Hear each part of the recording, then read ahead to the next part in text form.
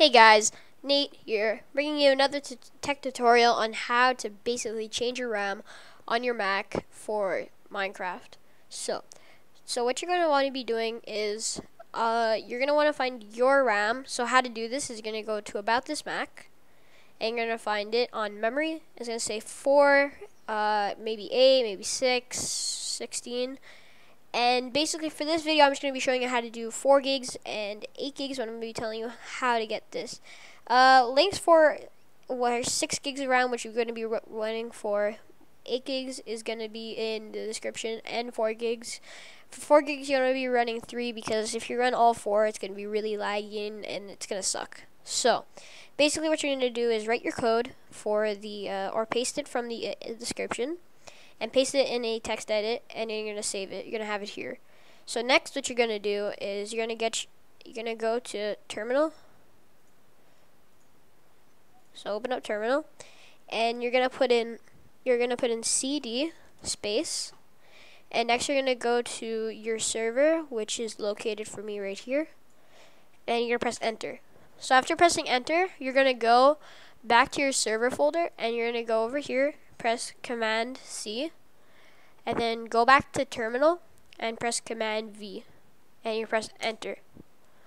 And now it's going to say a bunch of stuff, and it's going to open up your server. And this time it's going to actually open up with 3 gigs of RAM, and yeah, so that's basically how it works, but it's running off a different part of it, and it's going to just change everything up. So as you can see here, we got everything working perfectly, all the code going in for the server, and it's going to start up your server normally, and it should work. If it doesn't work, try doing it again. Try keeping this, make sure to get this exact code that I provided in the description, and we're just going to wait. I'm going to pause it and then unpause it when this is over, and I'll go on to Minecraft to just show you that it works. So guys, I'm resuming it right now, and I'm just logging on to FTB, and you'll see that it's I'll show you the server right now since we're waiting for this Mojang load to go away. It all loaded up fine. The entire server is on correctly. Everything on terminal should be now all working good. Everything should be fine, and when we return back to launch frame, or this one, after it's finished with launch frame, this is how you know when it's finished. It will say something at the end. If you're just wondering why it's taking so long, it's because it has to register everything through FTB Ultimate. It can take a while, but it's just depending on your computer. And yeah, so that's kind of why that. And now that it's finished, you can go to multiplayer, and I can join my server.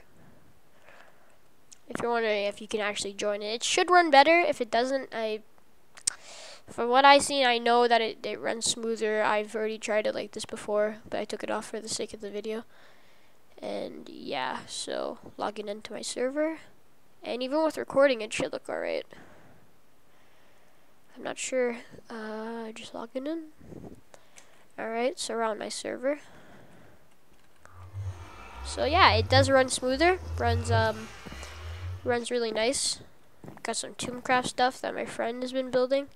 His little room, I'll give you a quick little tour.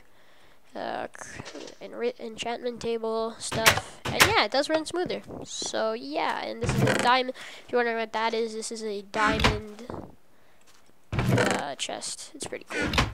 Anvil, all that good stuff. Anyways, guys, if this helped you and you're now, I should do another tutorial today because I feel like it. And if this did help you, make sure to subscribe for more videos and for more tutorials, because lately I like to do tutorials, especially on Minecraft. I'm not sure what my next one would be, but anyways, guys, bye.